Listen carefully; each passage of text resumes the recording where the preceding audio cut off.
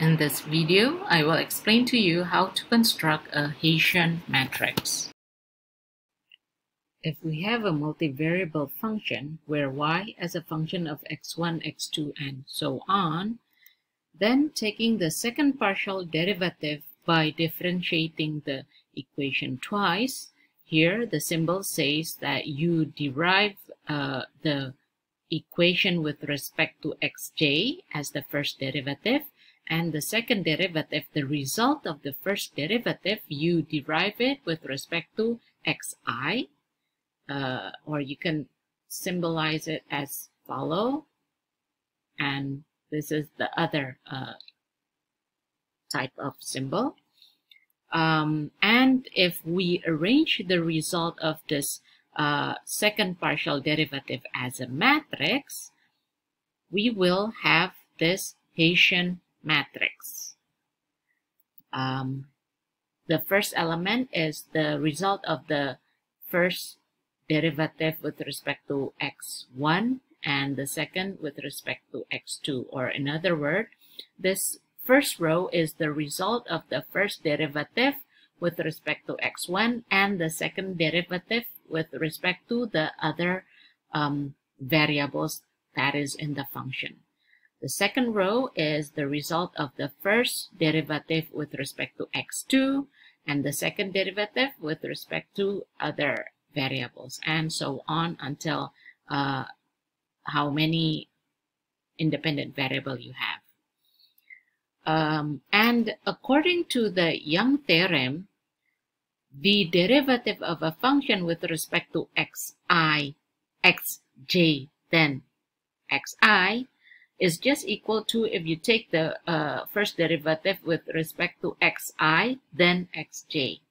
Or in other words, fij is just equal to fgi.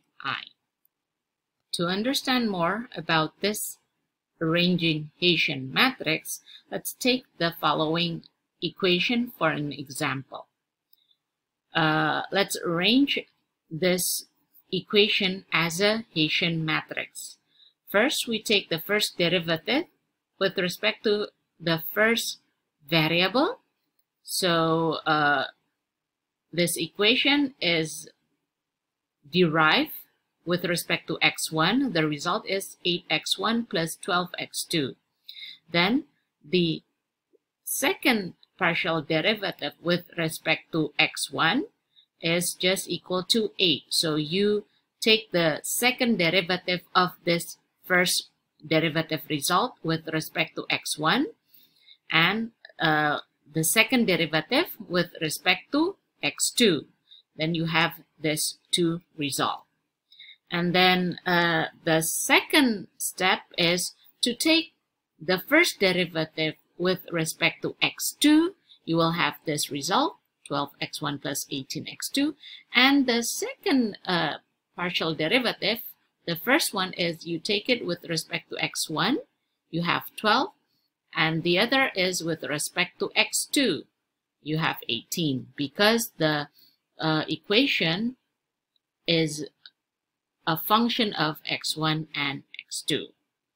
So let's arrange the result of this second partial derivative as a Hessian matrix, and this is the result. So you have the first element is g11, so the result of the first derivative with respect to x1, then x1, with respect to x1, then the second is x2. The second row is a result of the first derivative with respect to x2, and the first column is the second partial derivative with respect to x1. The second column, the second derivative with respect to x2. So this is the form of your Hessian matrix. And one of the use of Hessian matrix that you will encounter later is on optimization case, where you conduct the second derivative test.